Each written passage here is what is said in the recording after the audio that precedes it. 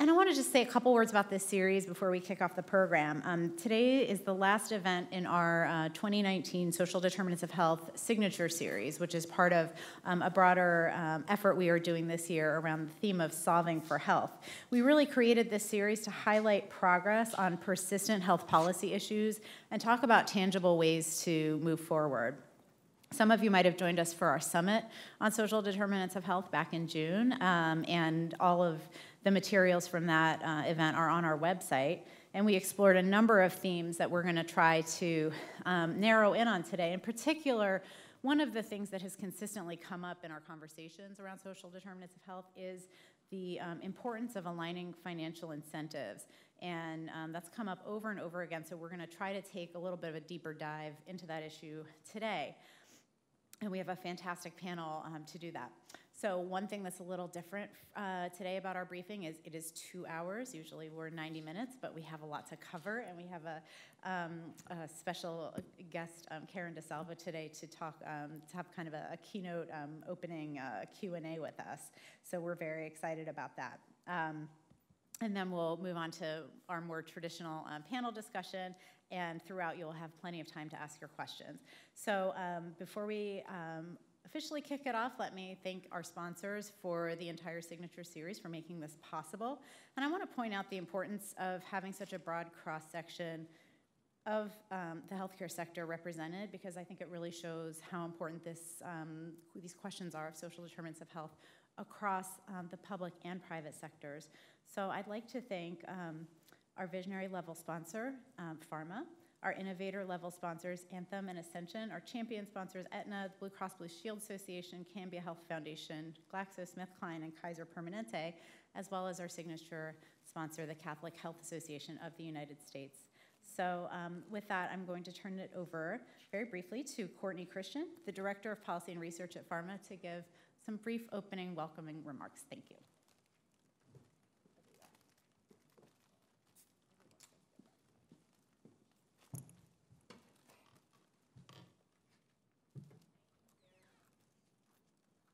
Thank you, Sarah, and it's lovely to see you all here today on this Friday the 13th, a full moon.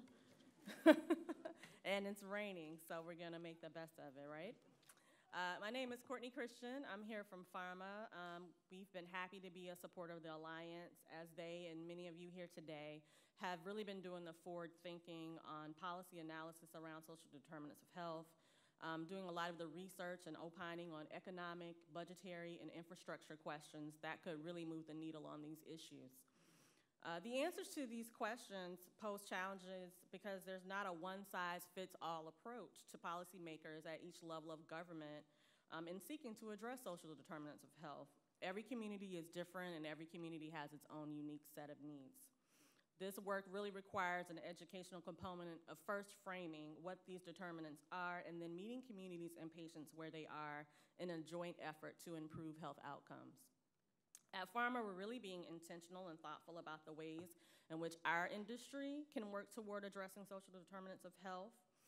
We recently convened and launched a health equity roundtable as we undertake this effort, and we really look forward to getting input and advice from many of you in this room as we move forward.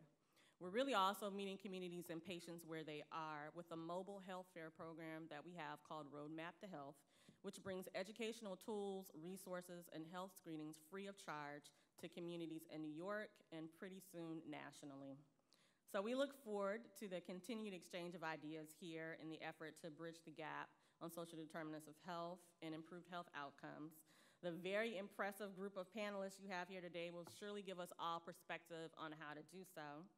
And lastly, I know as a former Hill staffer, if we harness the power of everybody here in this room across all areas of government, across all healthcare sectors, we can really do a lot to improve health outcomes for everyone and really make headway in the goal of doing more to address social determinants of health. So thank you and enjoy.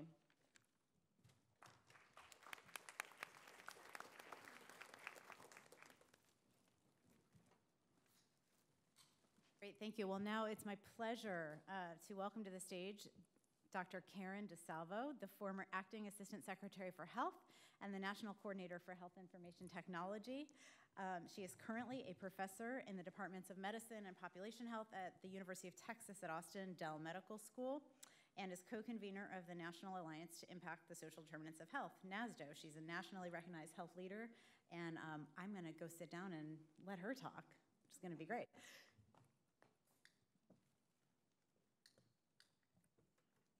Well, Karen, thank you so much for joining us today. Thank you for having me, and maybe we'll share a mic for the. Nope, it's on.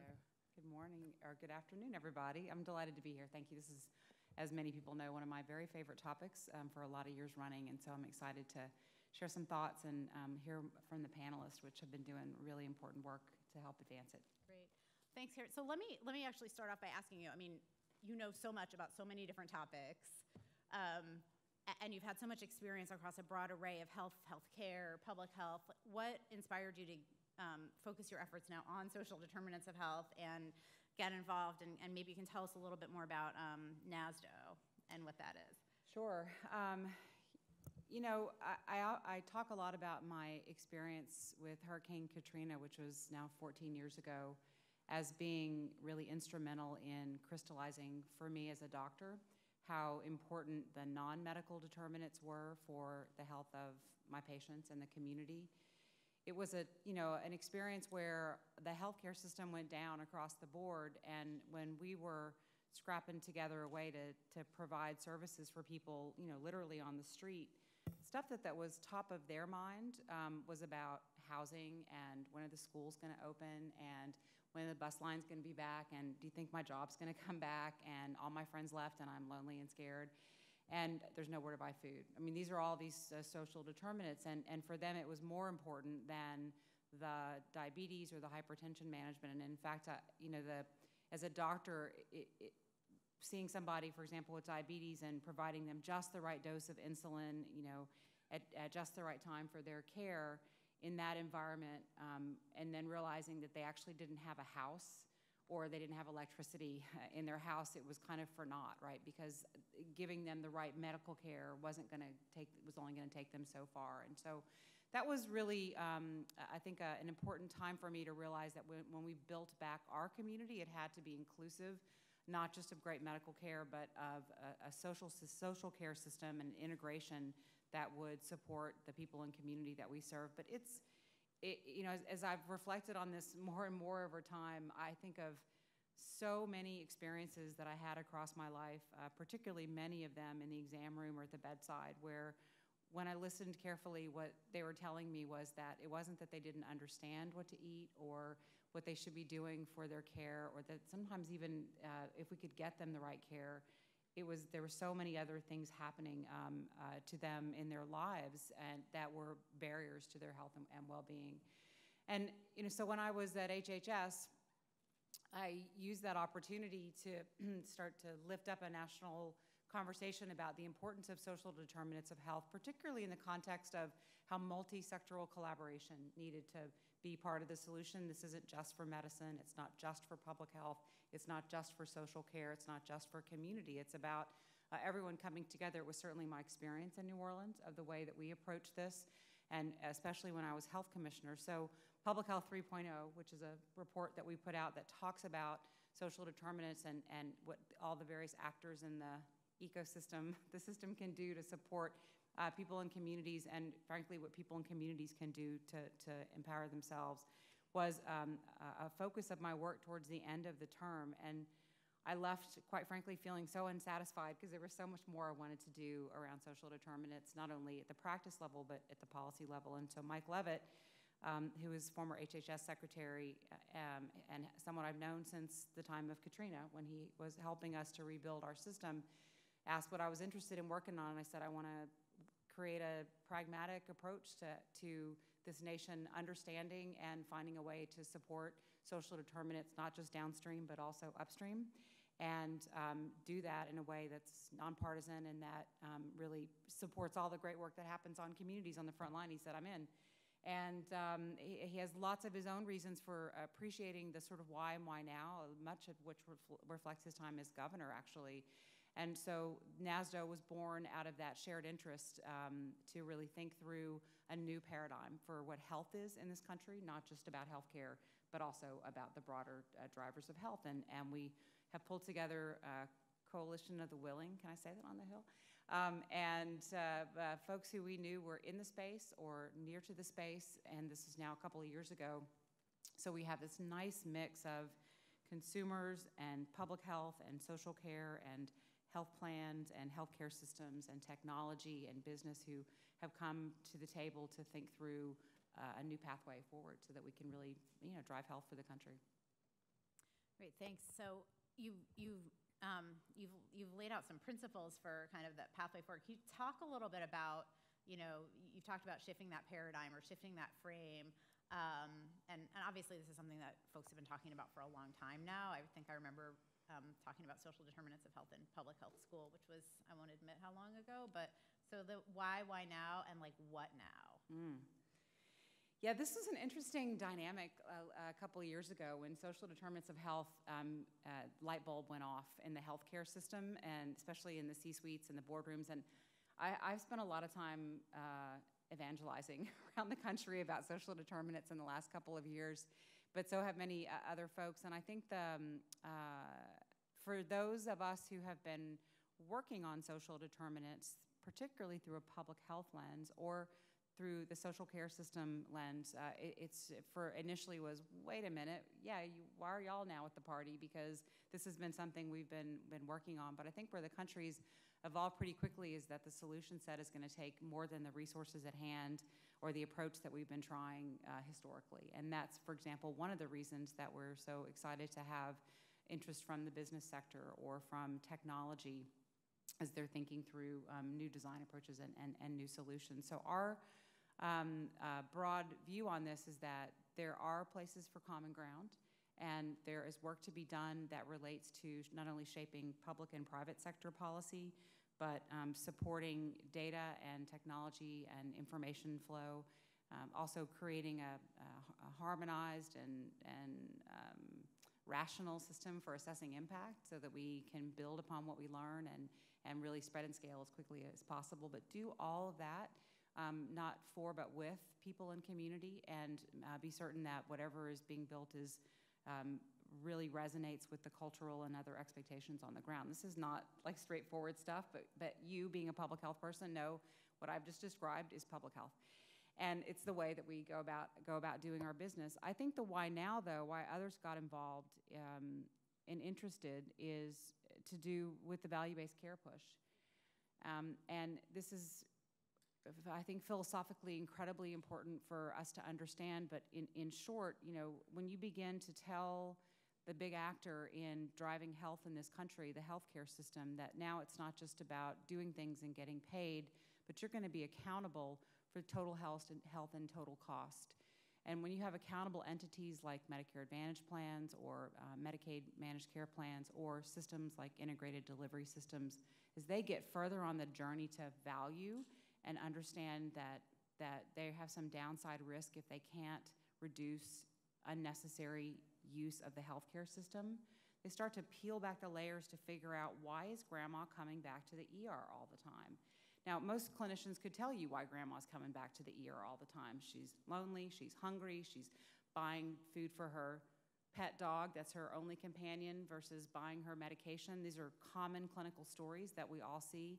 But I think now we have big data that can tell us this pattern, not just for one person, but for populations. And we've learned that on the value journey, we've learned that people who are medically complicated are also socially complicated. And so the solution set to being successful in value-based care has to be about more than clinical excellence. It has to also find a way to weave together social care for that person, for populations, and then more broadly. And so, like many things in this nation, the driver has to do with the bottom line. I think the health systems are realizing that there's more that they want to do. And I don't mean to say that in a pejorative way, because I do think that and I know that there are a lot of health system actors in this who are very motivated and driven by a mission to improve health of people and communities. So And that is really good, but it's not as sustainable as a solid business model where it's part of what the CFO believes. And that's the place where when we can feel like the CFO believes this is part of the core set of metrics, the core set of things that they're following for whatever organization, that's when I think we've hit the sweet spot. I often say the actuaries, but maybe that's the more proximate one. And once the actuaries believe it, then maybe the chief financial officers will believe it also. So that's why I think it's the why now. I mentioned briefly the data, by the way, and I don't want to pass over that too quickly because I think, you know, if you consider where we were even a decade ago, we didn't have capabilities not only of analyzing data in the way that we do today, but of mapping it, of looking at it, of presenting it in such a way that you can have hotspot maps, that you can show data on U.S. suicide rates by zip code and get a feeling for where there's density of challenges or where the opioid challenges are and map that against other issues around like social risk. So visually, I think, if you can put that on the front page of the Washington Post, it captures the imagination more than some tables and charts. And I think that the analytics behind it, plus the way that we're able to better present data, is helping the conversation to really move along. Great, thank you. So I want to get to some of those specifics. I mean, this is such a big, broad problem, or it can seem that way. So as you start to work with all of these different entities in the healthcare system, like how do you start to think about, are there specific roles? Are there specific places to start? I mean, do you start with the data? Do you start with the community? You know, you talked about kind of not for communities, but with, you know, I mean, how do you begin to like define the problem in a way that's really tangible that you can start to act on? I mean, I'll be honest, I haven't completely figured it out, but I'll tell you the things that I've tried. And, you know, the first thing that I would say to this group is that social determinants of health is big. It is life and how we live it. And it is not for healthcare to solve alone or for policymakers. It's not a purely public sector challenge. It's our society's challenge. And so my call to action here is not about specific legislation or a specific way that we interpret a rule. This is a failure of our appreciation as a country of what drives health. And that we can't just keep focusing on the 20%. We have to think about the 60% that drives health outcomes for people and communities. It's about where they live and learn and work and play, the conditions in their communities. It could be air quality, it could be access to sidewalks, but it's also the drivers that cause us to behave a certain way in a community. How do we make those choices in the moment about whether we're going to take the stairs or the escalator? How do we find the kind of social connectivity that supports us when we're feeling down or lonely? How do we have the kind of economic opportunity that's really a job ladder? So this is, again, back to sort of not just being a healthcare sector challenge, though healthcare has an incredibly important role to play for all kinds of obvious reasons.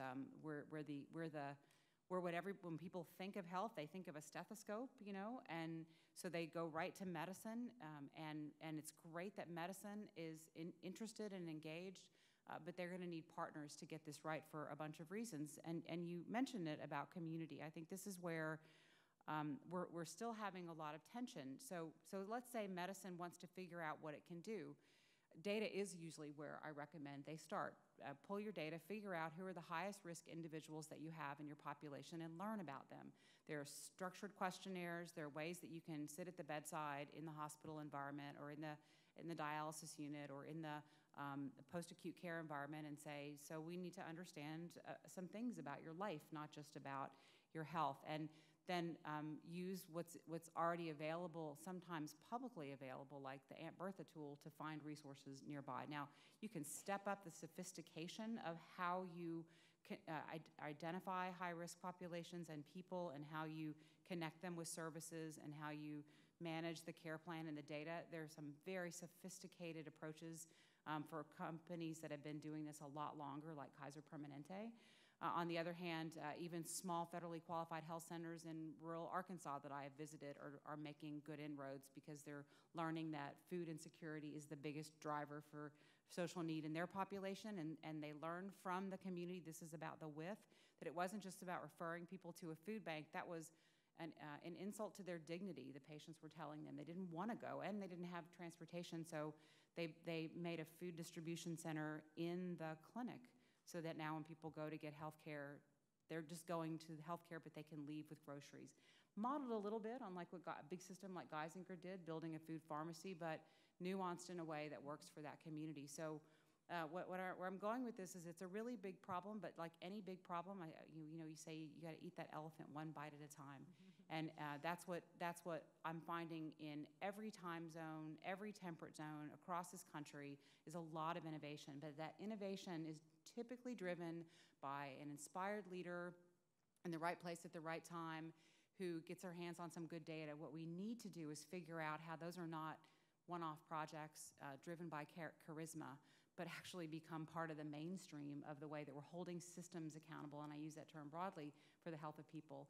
And we're, and again, we're making some strong inroads to systematize that, but we have a long way to go for this to be a bunch of projects to being something that's more of a national strategy in a way that we're thinking about building sequentially upon the learnings of others, and then weaving this into, again, the mainstream.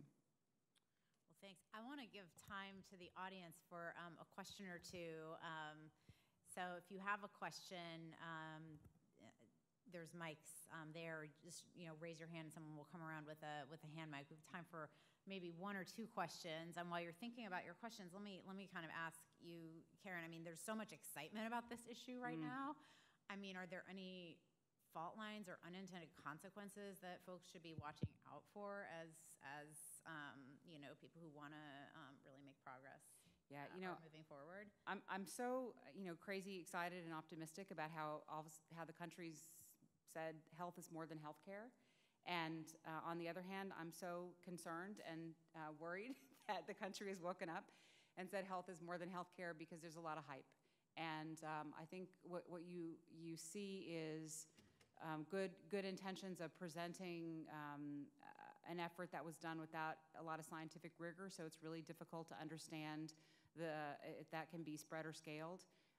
You're going to hear some good data today, which I think is the kind of thing that we really need to be weighing into. And the National Academy of Medicine has a report coming out next week, the 25th, which is about integrating social care into healthcare, and I hope you all will join us. That's my commercial, to hear a set of recommendations that point to the public and private sector about what could be done in a strategic fashion to advance the downstream impacts around the social determinants of health and try to get filter through some of the hype. I might just raise a couple of big points about worries, and one is that we're going to medicalize the social determinants of health and turn this into part of a benefits package or a new thing that doctors have to click in the electronic health record, or some other manifestation. And in reality, this is, though healthcare has an important role to play and they should have some shared accountability, we should be thinking about how to strengthen the public health and social care sectors so that they can be partners to healthcare and not just expect healthcare, Medicaid, Medicare, whatever, to take over it all. And I think the other one I would just mention, since sometimes in healthcare we're not as in tune to it, is that we might harm the people we want most to help. And that could manifest as, so for example, asking a grandmother if she has electricity and her revealing that she doesn't, and then having to call Child Protective Services because she's been taking care of grandkids in the home. And really what you were trying to do is help her get electricity, but then you've kind of run into a situation where now she's having to worry about keeping her grandkids. There are other problems about exacerbating disparities, and I'm hearing stories about this already on the ground, that the social care organizations, because they feel overwhelmed, are learning to cherry pick in just the way the healthcare system learned and try to take the healthier people who have social needs, and because they don't have the resources to help folks, and then that just further marginalizes those who have more need. So there are some, this is part of my hope that we develop a national strategy around social determinants, because we could be off on a pathway that either won't show benefit because we haven't done the science right and we haven't shared information, or we've harmed people without realizing it because we haven't been transparent, or we've gone way too far to make this something medical and not really thought about how it's a shared responsibility. Great, thank you so much. All right, if there's no question, there's a question back there. Yes, just someone come around with the mic. Thank you. Let me go a little. Very much. I'm Henry Pratt. I'm a healthcare IT consultant. I work with Medicaid plans a lot. Quick question. I think you just touched on this topic, but in your travels, have you witnessed any best practices in terms of how, for example, a health plan comes to know about the SDOH needs of a person? For example, in some states, the states will try to have the FQHCs file a prepare form or something like that. It kind of interrupts in their flow. But have you seen any other ways that one might come to know about situations like that? Okay, I have 12 seconds. We can go a couple. This is, thank you for the question, because the knowing is I think, one of the unintended consequences. We're on the precipice of asking people to prove to us over and over again that they're hungry or have housing challenges, and because we're asking them to fill out a lot of long questionnaires. And we need to avoid that at all costs as a country and get to the business of helping people. And so the solution set for this, actually there's a stream of work going on through an effort called Gravity, which is now a formal project supported by the standards body HL7. And everyone's on board, hundreds of organizations, to create a more transparent, interoperable way to define social profile. But there's some important work that we want to do at NASDOH, which is about leveraging modern open standards to, and when I say standards, I mean technology standards, for those of you who are not tech folks, to use APIs to better connect not only care plan data, but administrative data. And I'm not sure I've seen a best practice quite yet, but here's what I would say is a really optimistic view, is that all the digital platforms, tools that are being developed in social determinants are using open standards. They're approaching this challenge as they want an interoperable system, which is a far cry from how we did this in healthcare. So I'm very optimistic that this is going to serve people better in the future. But love to talk to you afterwards specifically about some stuff we're doing, because we're working on building a best practice model. Thank you. I think we have, was there one more question? Or yeah, one more question. Yes, ma'am. Hi, thank you. I'm Leslie Ritter. I'm with the National MS Society. You mentioned a lot around needing the data to do this, and we know that our public health infrastructure is not what we need it to be in terms of data collection and surveillance data that we would need. So for those of us in the room, what advice would you give us to kind of help build support for that kind of infrastructure? God bless you. Thank you for the question. And we didn't have time to talk about things that the Hill could do, and maybe this is my chance to quickly say that. I think one important lesson for folks on the Hill, one thing is start where you are, which is learning, and learn in your members' districts, because there's going to be work happening, and if we can be helpful, I'm more than happy to do that. Know that there's a lot of existing statutory authority already for Medicaid and Medicare Advantage, in particular the latter, thanks to what Congress did even just recently. And the administration and states are working to, within that regulatory authority, to sort out how to not only do their own work, but also how to build partnerships in the community, which gets to your question. The partner, you're only as strong as your weakest link. And my work in Public Health 3.0 was to call out that public health was not strong enough to be a partner in all kinds of ways, including its opportunity around workforce data infrastructure. And we did do some work on that, which shows that we're short about $12 a person a year in this country to fund the public health infrastructure to be able to provide the services that everyone should expect in the country. Happy to send some more information about that. We did it in partnership with many others, and just published a paper in the American Journal of Public Health on it this month. The other sector which I would like us to pay an awful lot of more attention to is the social care sector. They are really struggling on the front lines to meet not only the current expectations, but this rush of people that are about to come at them. Many of those organizations are working off of paper or IT systems that can't meet cybersecurity expectations to be a part of this broader interoperability world, and their workforce isn't quite ready for it, and their business model isn't quite there. There's good efforts to try to advance that, but this is going to take something on the scale of what we did to transform healthcare. The billions of dollars that we spent to get healthcare ready for value is the kind of thing we're going to think about needing to do for their partners to get them ready for value. Thank you. Thank you so much. Thank you, Karen. Karen DeSalvo, I want to thank you so much for joining us. I know we could go on and on probably and talk much more about this. You pointed some great resources, which we'll make sure are also on the Alliance website as well. And we'll now have time for our next panel. Thank you guys so much.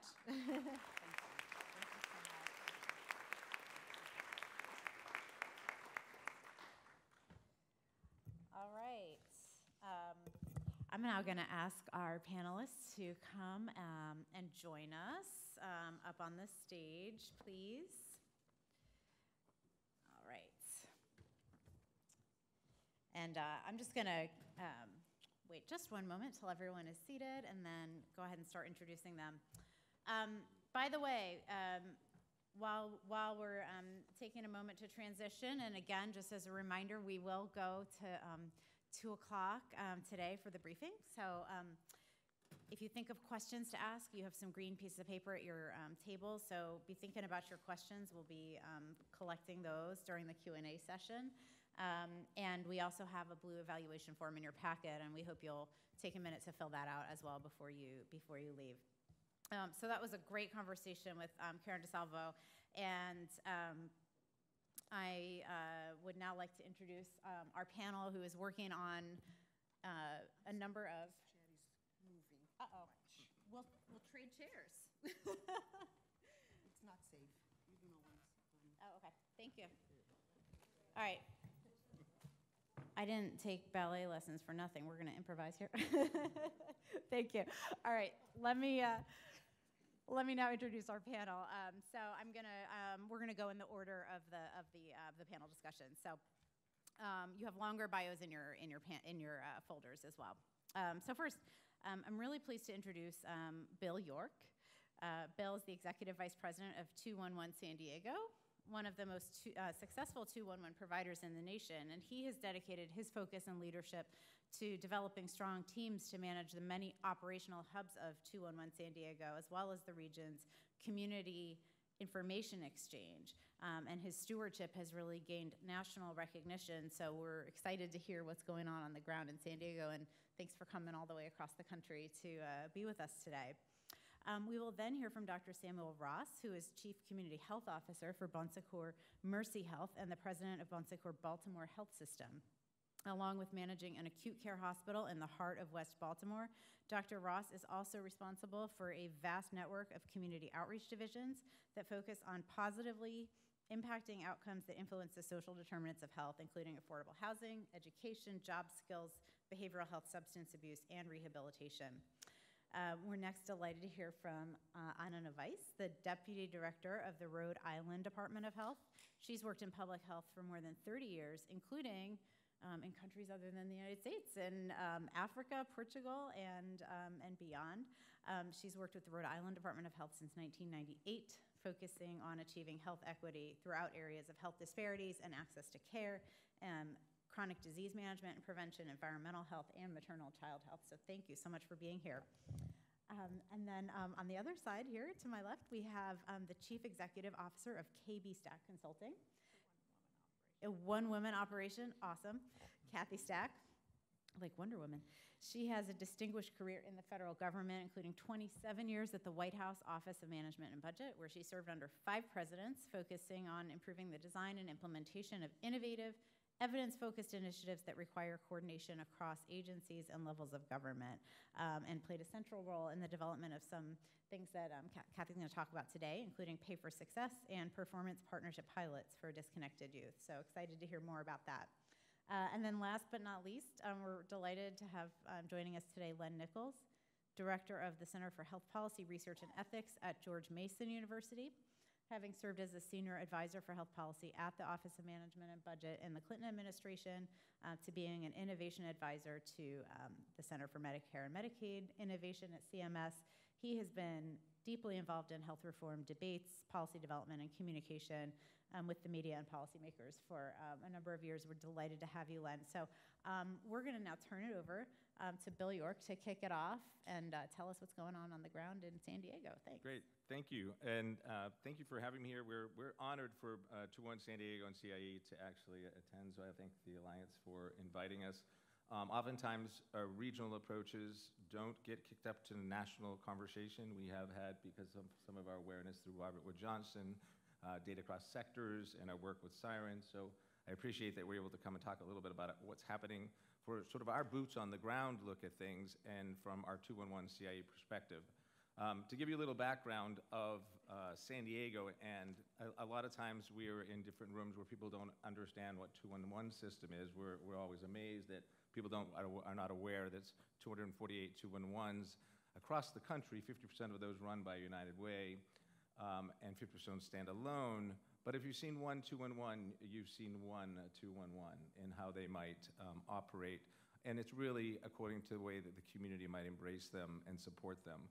We've been lucky enough in San Diego that with the County of San Diego, we were once part of United Way and left in the early 2000s, became our own 211, and quickly realized that the model of information referral was not working. We were also thought about as heretics in the 211 world for a long time, of saying that we needed to have a more client record versus a call record system, that we needed to track outcomes, we needed to know whether services were actually being delivered. And it's taken us over 10 years to get to that point. On top of that, our local San Diego County has had a 10-year plan called the Live Well Initiative that actually was to build a better service delivery system. And the three components of that were building better health, living safety, and thriving. And so many of our nonprofits worked that into the systems that they were working, as well as other community organizations came together and said, our systems around social services are broken. We have 3.3 million people in San Diego County. We're one of the largest, as large as 19 states. And we realized people were bouncing around programs and services that we didn't know, making 7 to 10 calls before they found services. So 211 started its transition to its own personal record many years ago, and then our community started on a community information exchange, which to us is a very defined, has defined components to that. So it's a systems change that foster true collaboration across networks, and it's really moving to a person-centered interactions, and from healthcare and to human services. And it goes from improving health and wellness for individuals and for populations. So right now, from 211's perspective, we have over 70 partners in our community information exchange that share data across systems. They're able to share their outcome data, their referral data. And so we are actively, and we're also actively working with communities across the country. So a lot of pieces I'm going to share with you today are not just our learnings, but from 8 to 10 other communities that we're learning. And so my last few slides are really around the funding barriers and some of the partnership things that we're seeing that really needs to move forward. So because of the many silos that are really happening in social services organizations, and I'll talk about that for a moment. So on the community information exchange, and this is a really important piece because we're seeing community information exchange come up in many different ways.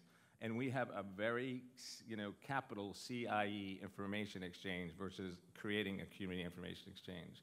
It is no longer just a technology or a network of providers.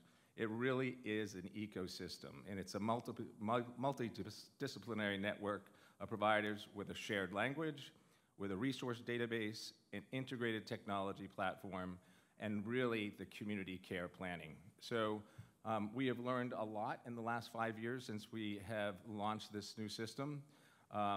It has evolved from, again, being just a technology of providers and shifted to really a systems change. So 211 San Diego has had the opportunity to be put at that backbone role, but it is a community partnership of over 70 organizations that really, again, from bridging health, social services, and really, it's really moving away from being reactive to proactive and to a person-centered model.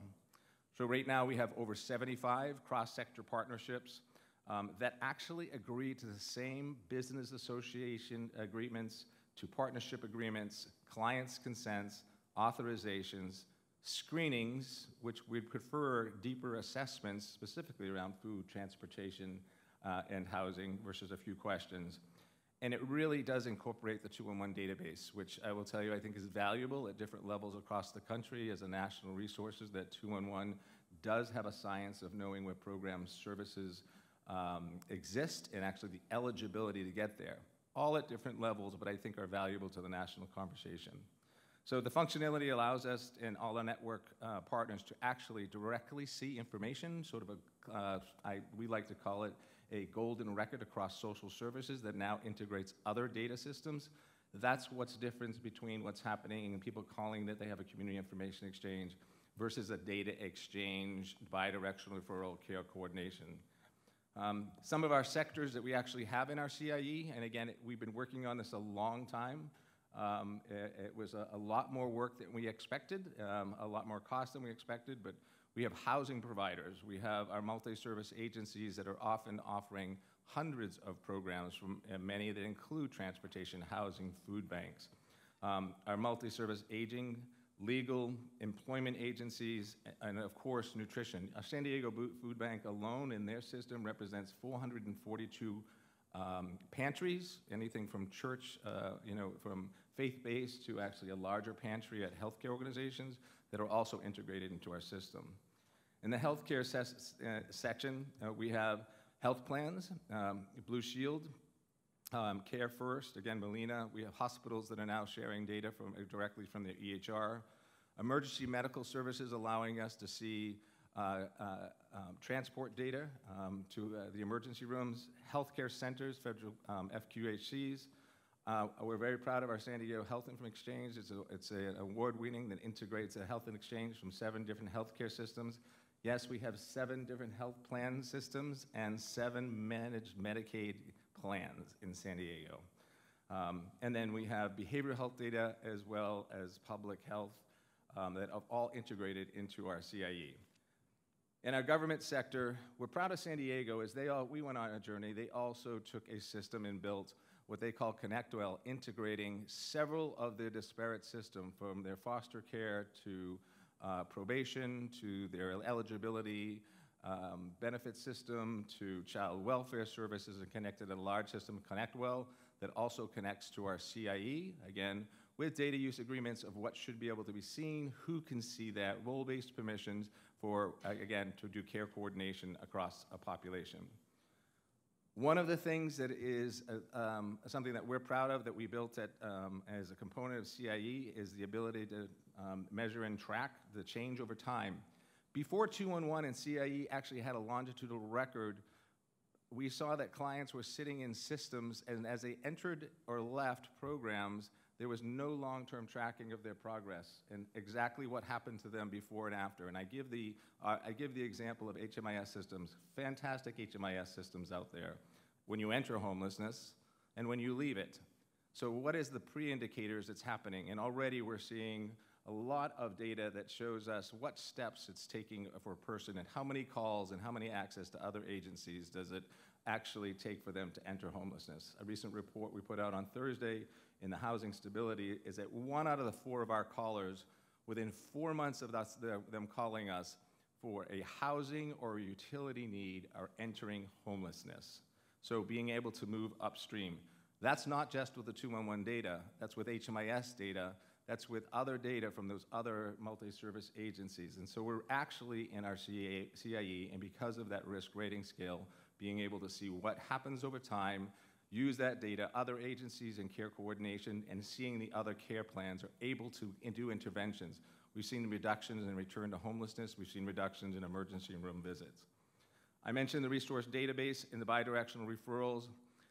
I think this is very important to highlight is that the 211, although they are at different places and scopes out there and sizes, they are a valuable resource. There's 60 years of expertise around the Alliance Information Referral Systems. Not all the same, but do understand agency programs, services, and where they're rendered, and understand eligibility requirements. So we think they're part of the conversation that people should be having. Can they do what we've done? Not all. Some are moving into those conversations. Most of those other 8 communities to 12 that we're working with are not 211s. So it is a great repository that is actually well known for its process, and I do want to say I'm a 211 fan as a way in. We take over 500 unique calls a year. We have 250,000 unique records of clients in our system, and we have over 125 that share their data through the CIE system, so across those 75 agencies. I love this slide just so I can just wow you with our technology. And why I really wanted to share this is that we feel that it's very important to not talk about an off-the-shelf referral product. And I think in the conversation we're having, linking healthcare to get them a referral for food, transportation, or housing, when each community is complicated, it's different, resources are different, housing inventories are low, shelters are low, and so we believe a list is just a list. And so just a simple referral directory versus data interaction is very important. We have deployed an enterprise-wide solution with Salesforce. We laid it over an Informatica system that can adjust anything from CSV to Excel, APIs. Again, I think Karen mentioned that the nonprofit systems are all at different places in their technology. Steve and Connie Ballmer just last year invested $59 million in a nonprofit, saying that most social services and data outcomes are 20 years behind. And we are seeing that in San Diego, throughout the country, in the technology they have in order to share this data and measure outcomes. And then we integrate from all kinds of different data systems. I mentioned already that we've integrated our HUD-funded HMIS systems.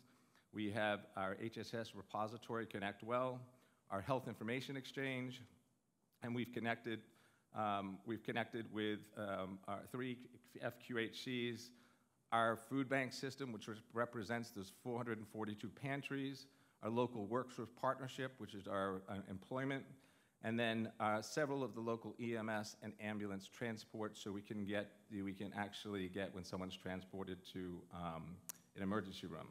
We also, which is an interesting hurdle as well as something's valuable, are able to get who's in jail data.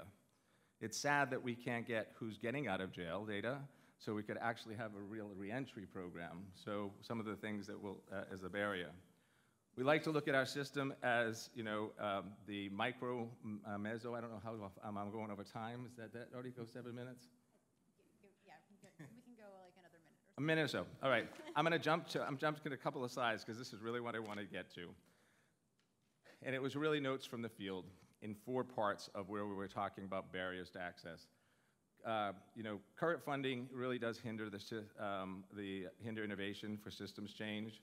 Change is slow, and the state of the field tells us time is now, and interoperability is key. And let me tell you about a few of those things. The funding structures, particularly for social service providers, do not foster growth. They do not foster technology. They do not foster innovation. It is so competitive. There's a patchwork of social services out there that are chasing competitive funding and reimbursement contracts, and they're still expected to be providing the safety net. And I think that's the conversation between healthcare is, are there actually resources available to refer to in an overwhelmed system already, and what does that look like? We've heard from many places, why would we pay for a referral to a program that exists that's from different parts of healthcare, government, as well as even business?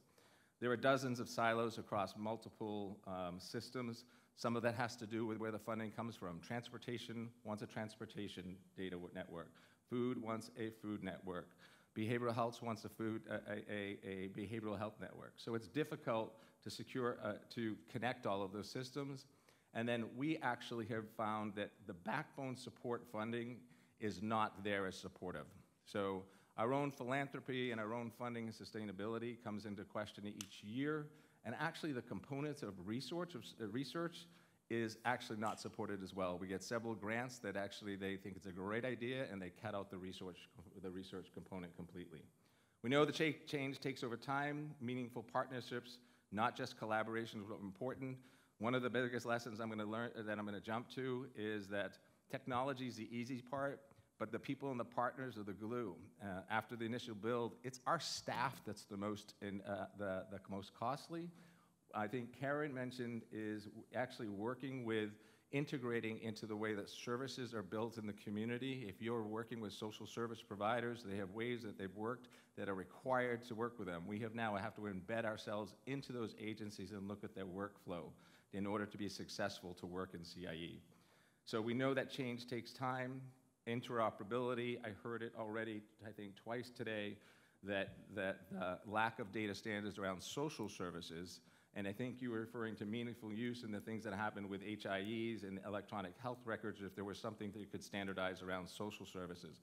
We are underrepresented, and often underrepresented or misunderstood or even, I think, minimized in the value system, but everybody wants to connect to that wellness. So I think those are some of the challenges. And again, there is no voice. I saw there was many associations and American associations of different things in the room, and there isn't a national association that's representing a wide breadth of social service programs here. And we go to many rooms where we have to represent our community for those programs. So in closing, and again, I apologize to go over, I wish we had an instructional manual for how to do this. You know, as an operations guy at heart, I would have loved to just implemented something and said, give me the book and I'll follow it. So we've been partially writing it and sharing it, but also bringing, you know, keeping ourselves out of the bubble, bringing best practices in. And in the last few years, it's been quite a whirlwind of what we've done. We see that we've actually hit a great stride, that we have more partners joining. Healthcare is joining. Healthcare is starting to pay for it. They see the values. We're seeing the outcomes. So, but I will tell you, it came at a cost with new privacy and security officers, new attorneys, the new chief medical officer, with all those things that we didn't really expect when we thought we were building an integrated technology to share data. So we even selfishly created our own Community Information Exchange Summit, where we bring 500 leaders in this to discuss in the spring about what this looks like and where this is going. So I skipped over a few things, interoperability. I don't want to go over time, but so hopefully this was, you know, again, tried to put my context in there with what we're doing, but again, thank you for allowing me to come and talk. Thanks so much, Bill, and I think we'll get into some really interesting Q&A, and thanks for sharing that very on-the-ground example of, you know, just how challenging it is in one town. So, Dr. Ross, could you share an example from another town across the country? Sure. Bon Secours Mercy Health in Baltimore. Thanks. Am I on?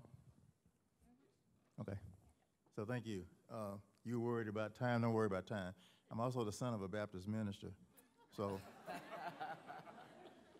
how much time do y'all have? It's all good.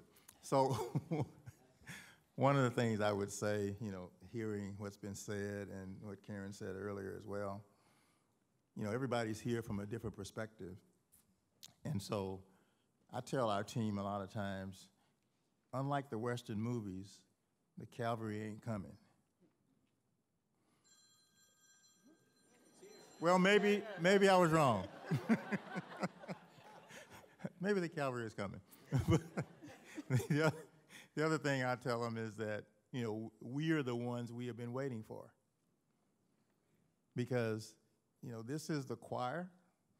And when we come to these meetings, we preach to one another, and we have a pep rally, and we leave feeling good. But there are a lot of other people outside of these walls that we need to be converting to the mission. And then the third thing I'll say before I get into my slides, and I'll stay on time. I won't do the preacher thing. Being the son of a Baptist preacher, I'm going to make 3 points. Then I'm going to pass the collection plate. So the first point, again, because we all come from diverse areas, and this actually came from a minister's sermon years ago, was to start where you are. Because we're all in different places with our organizations, our resources. So start where you are. The second point is, in doing that, use what you have. Because again, we all have different resources available to us. And then the third point is to do what you can with those resources that you have, available to you. So, Bon Secours Mercy Health, we merged a year ago. Bon Secours, which was based on the East Coast, and Mercy, which was Ohio. So we became what most of us were like $3.5 billion organizations, and we're now, $8+ billion organization. And we just added Bon Secours Ireland, so we've crossed the pond and have gone international. But our mission is our why. I think Karen mentioned something earlier about why everybody does this organizationally. But being Catholic healthcare, And the sisters who came to this country over 100 years ago, they came to provide service and to care for those, who had needs. So that's been our why throughout this process. Some of the challenges we have is terminology. We tend to use community health, population health, public health, kind of all interchangeably. And quite honestly, the community doesn't care, because that's not how they refer to themselves. And so we may feel good about it, it may help us understand, it may help to educate us, but as we go out amongst the community, let's just be aware that they don't know what we're saying when we say these three different things. Sometimes we don't know what we're saying when we say these three different things. But our focus has really been, and my new job over the last year has been community health for our system across 7 states. And it really is about focusing our efforts in a different way. Now, there is an intersection with pop health, because population health primarily has been around value-based purchasing. But that's only a subset of a community, because not all the people in the community are members of Medicare Advantage or some commercial plan that has these benefits. So we just need to understand what we're dealing with. The other thing, we talk about social determinants of health. How many of y'all have been to a community meeting where someone who's grassroots in the community stood up and said, I want to talk about social determinants of health? Anybody? That's our terminology, and we feel good about it, and we hang on to it. There's literature now that says it's not social determinants, it's social influencers of health, because you say determinant, that means that if I'm born in that community, I have no choice but to end up a certain way. But we know that these factors, housing, education, transportation, et cetera, influence our outcomes, because not everybody, you grew up with, regardless of the resources that existed in your community, ended up the same way. The other thing I want to say briefly is community benefit versus community investments. And this gets to the funding issue, and particularly in healthcare. Community benefits is defined by the Affordable Care Act and how we maintain our not-for-profit status. And so the long list that you see there is really what's required for us to report and how we track that number. The smaller number, which is where we all have to do a better job in partnership, is on the investment side. What are the dollars, discretionary dollars, that exist in our organizations that we can invest in social determinants? So most large systems have, community direct investment funds, they have foundation budgets, and they have operating budgets. So those, in your communities, just think about your health systems and those opportunities that they have. The driver for what we decide to invest in should be our community health needs assessments. And again, mandated through the Affordable Care Act, and what we need to do every 3 years. So the priorities that exist, where we decide what's important in the community, is it housing, is it behavioral health, is it transportation, should come from the community health needs assessment. And we often say it has to be community-led and community-driven. Otherwise, it's just us making up stuff again. This is just briefly kind of our model, but the 4 points here in this model is that you identify your community, and then with your community, you diagnose what the issues are. Then with your community, you implement interventions, and then with your community, you continue to measure and monitor what those outcomes are. One of the frameworks that we're moving to, and there's actually 45 other health systems in this country now over the last 2 or 3 years that have adopted the Healthcare Anchor Network strategy. Being the largest employers typically in our environments, the major focus areas are local hiring, local sourcing on the supply chain side, and then place-based investing. And the place-based investing would be around any of those areas of the social determinants. So we, along with Geisinger and Kaiser and University of Pittsburgh Medical Center and Dignity and now Common Spirit, and just a number of healthcare institutions across this nation now that says this is how we're going to address social determinants. This is not where we end, but this is where we start. And the requirement is that, or the request is that you donate up to 1% of your investment dollars that are available to these kinds of activities. I'm fortunate that my system just really in the last 2 weeks put $50 million into our foundation that's restricted funds for community health initiatives. Not to spend all at once, but to use as leverage to bring other people to the table in order to do this. And I think this is my last slide. We also not just want to do things, but how do we measure the impact? And we all struggle with this, you know, the outcomes, because nothing happens quickly. And so I think as we move forward, you know, with future direction, is understanding that there is a return on investment. It's not your typical financial return on investment, but there is a social return on investment. And I did mention earlier when we were talking that we've been working with a MPH student from Hopkins School of Public Health, and she did a logic model on our housing initiatives to determine what the return was. And using that logic model, for every dollar we spend on housing, the return could be 1.3 all the way up to $3 as a return based on how you measure that.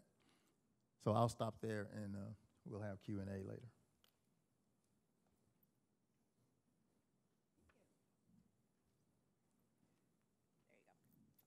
It's on.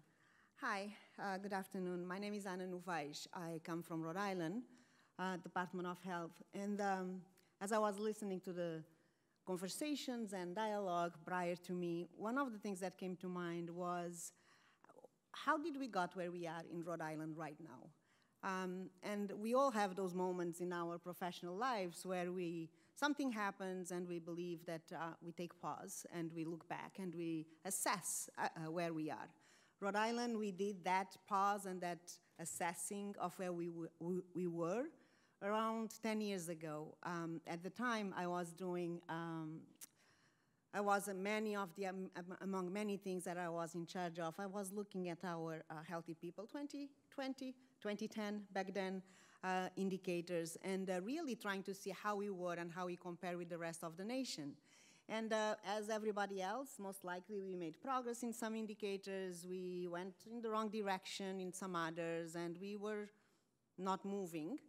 But most important for us, and what gave us pause, was the fact that when you really did a deep dive in the data, the fact that the next generation, my children generation, your children generation, your children, for those of you who have children, and for those of you in the room that are young enough to be that generation, had a lower life expectancy. How is that right? And how is that acceptable? Where did we, as a system, as a state, as a nation, got it so wrong? And I think it has to do with some of the things that we've talked about, the things that really impact, influence, determine our health beyond what happens in the healthcare system. And so if we truly believe that that was what was at the root cause of that non-acceptable trend in data, in population health data, we needed to do something different. And there was no book or no instructions on how to do that.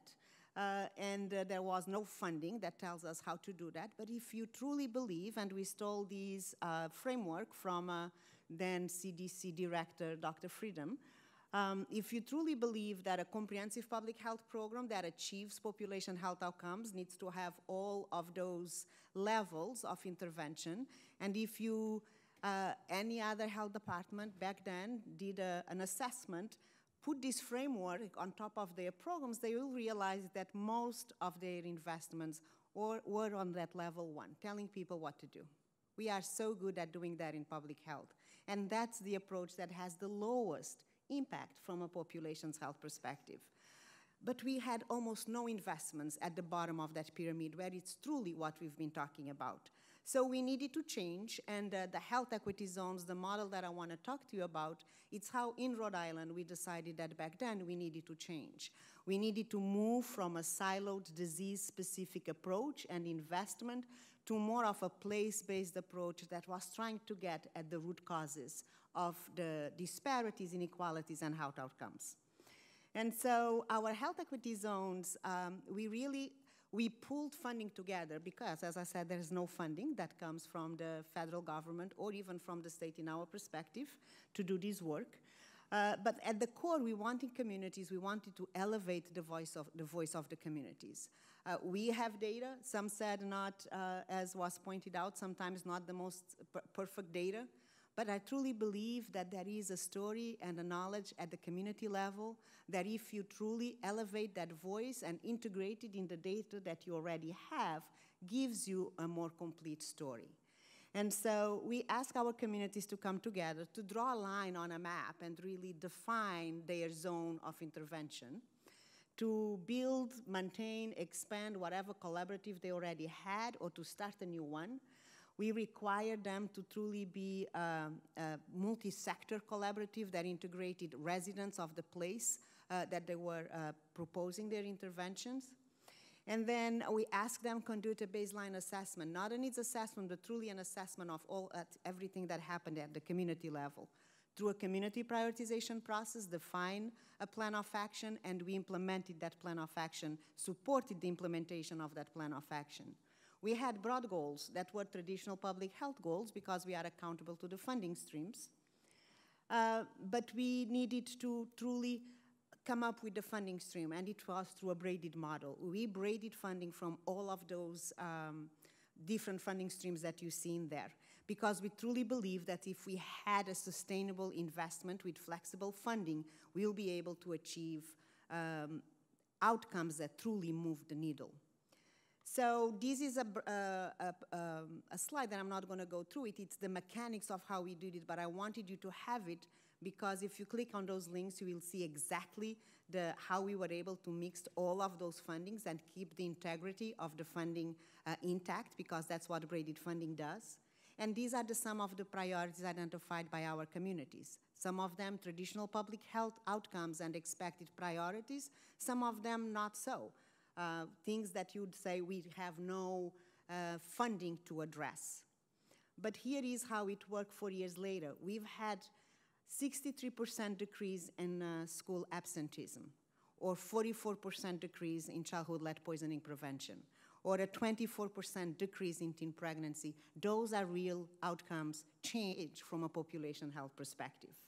We saw a 36% increase in access to fruits and vegetables. Those things don't happen overnight, and those were results that we had never achieved before. And so some of the outcomes and lessons learned outside of the specific changes in terms of population health, we had so much more increased collaboration, both internally and externally. We had an opportunity to leverage resources that has never before happened in our state. We started with that list of funding streams that you saw, and now today, 5 years later, we have funding that comes from Medicaid within our state agency, within our state, from the Department of Transportation, from the Department of Mental Health and Behavioral Health. We were able to bring all of those different threads and continue to support those community priorities because there was a community infrastructure that was built and that was ready to be invested on. Is this easy? Absolutely not. It required so much change in terms of financial processes and financial accountability that we needed to build at the health department's level. Dealing with the federal funders' anxiety, both at our programs level and with the federal level, because we were asking them to do something that is not written in the books, according to them, that was not allowed according to known or perceived regulations.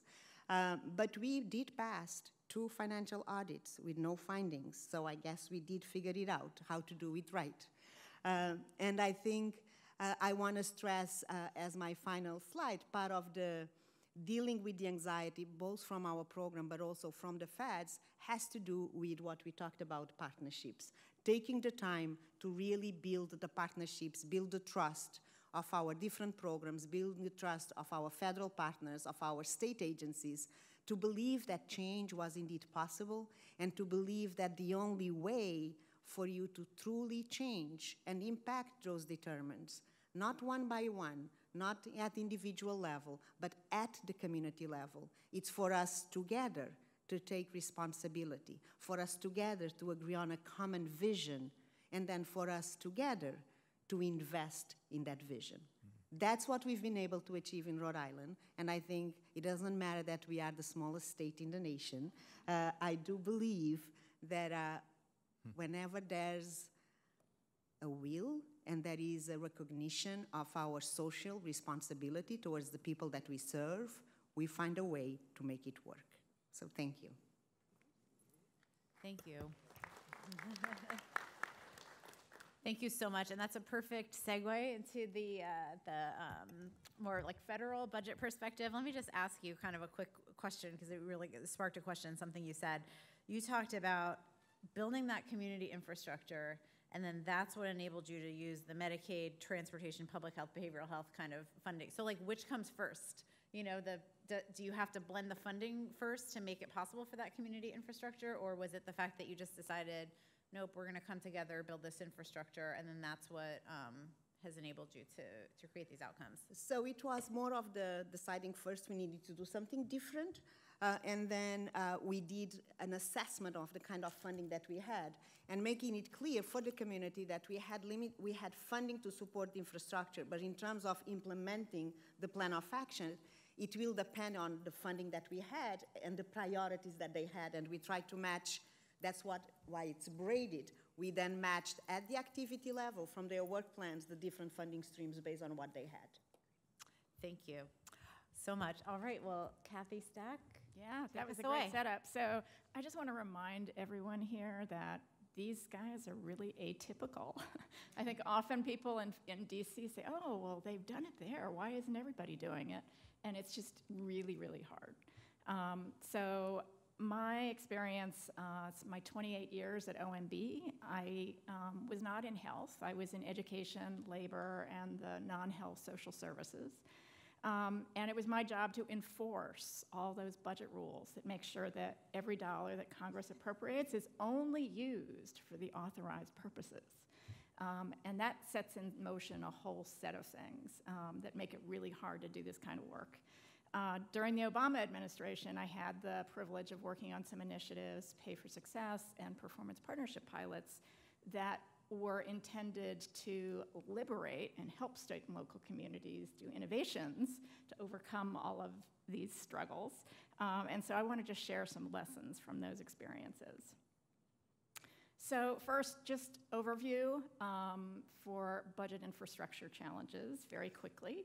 The program silos that originate in statute are further prescribed by agency regulations on what's allowable with funds. There's allowable activities, there's eligible entities, there's periods of availability where certain dollars can only be used during a certain period. And there's two main kinds of funding. We have mandatory funds through authorizing committees that provide permanent authority like TANF, Medicaid, SNAP. And there's some certainty there because the statutes are multi-year and state and local grantees understand how much money is going to be coming, under what conditions. Then there are discretionary appropriations where the authorizing statutes are provided in an authorizing bill, and the appropriators on an annual basis decide how much money to spend. In both cases, mandatory and discretionary, there is a period of availability that's set up that requires dollars to be recorded against the right year. There's a vast bureaucracy in the federal government, at OMB, at GAO, in the agencies, and then down at the state and local level, making sure that the dollars are properly accounted for so that you can show that they are only being used for allowable costs. There is an army of auditors who go out to make sure that the documentation is proper and that all the dollars are being used for allowable costs. And there's an amazing fear at the grantee level that if you don't have that documentation, you may have to turn back that money. And it really creates a very risk-averse culture where people are focused on how do I comply with the rules, rather than how do I step back, think about how all the dollars coming into my community could be used more effectively, and we could do some creative work like Rhode Island is doing.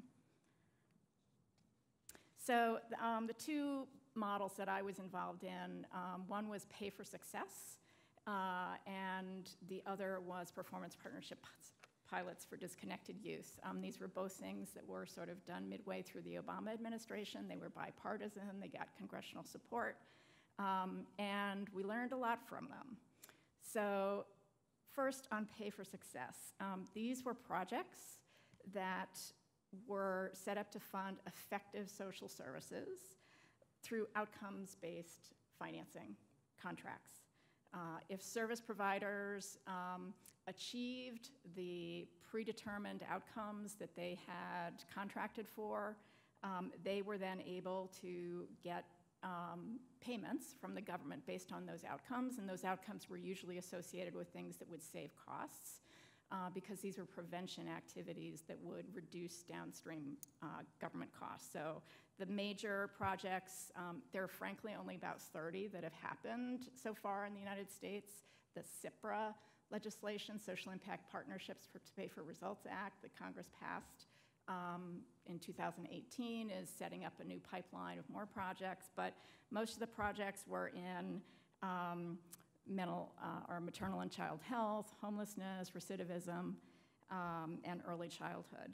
But we've learned that while we'd all hoped for lots of transformational initiatives, it turns out to be really, really hard to put together a pay-for-success deal. And the challenges were, first of all, there's a very weak evidence base. And that's something that we have in the area of social determinants of health, too. We want to believe that these prevention strategies are going to improve outcomes and save money, but we don't have a body of rigorous research that tells us exactly what those are and how to do them and what population they work for. There were few jurisdictions that had the resources to take on the complicated, resource-intensive design of pay-for-success projects with external partners. You almost always needed philanthropic partners to fill the gap. And the biggest thing that we've heard over and over again is the data. Few jurisdictions had the data, the ability to integrate their data across programs, and the analytics capacity to really understand who were those high super utilizers we should be targeting, and how are we going to measure the results we get. Also with pay-for-success, these were like innovative projects that were developed outside the system. And many of them, no matter how successful they are, there's not a path to scale, because they were so different than the way we normally run programs that people don't know how you would take that and use existing program streams to fund scale up. Performance partnership pilots. This was an authority that was enacted in 2014 in appropriations language. It's still around. It's been there for 5 years now. It allows youth-serving programs in labor, HHS, education, justice, and HUD state and local governments can take those funding streams and pool them, blend them, and get waivers from program requirements in order to test out more effective interventions for at-risk youth that improve education, employment, and other well-being outcomes. It's up to 10 pilots a year. And the Department of Education has been the lead, but there's an interagency group that runs the program. Here again, the intent was, we want transformational initiatives, but the results have really fallen far short of that because of implementation challenges. So first, we learned from this that myths reign supreme at the state and local level. To apply for a pilot, a state or local government had to document the barriers that were getting in their way at the federal level, and then write justifications for waivers. Well, that 80% of the waiver requests that came in were for things that they did not need waivers for. And the Rhode Island is perfect as an example. Like, so many people thought in order to braid money across programs, you need a waiver. Well, there's other ways to do it, but that information is not out there. There was very poor knowledge about available funding streams. A lot of communities wanted to apply, and they said, can you tell us what money comes into our community? Because we really don't know. That information is so siloed at the federal level. Well, it's siloed at the state and local level as well. And like Pay for Success, very low data and analytics capacity. Another problem with this program, it was kind of below the radar. And frankly, it wasn't a priority for the federal staff because Congress wasn't on their case saying, make this a priority to help state and local governments. So it became so bureaucratic and slow that a lot of potential grantees just walked away and said, not worth it. So if you haven't, how many people here have heard about the HR 4004, which is the Social Determinants Accelerator Act? It's been introduced in the House on a bipartisan basis. Sherry Bustos, Representatives Cole, McGovern, and McMorris Rogers were the primary sponsors. And it's small, it's $25 million. It has two main components.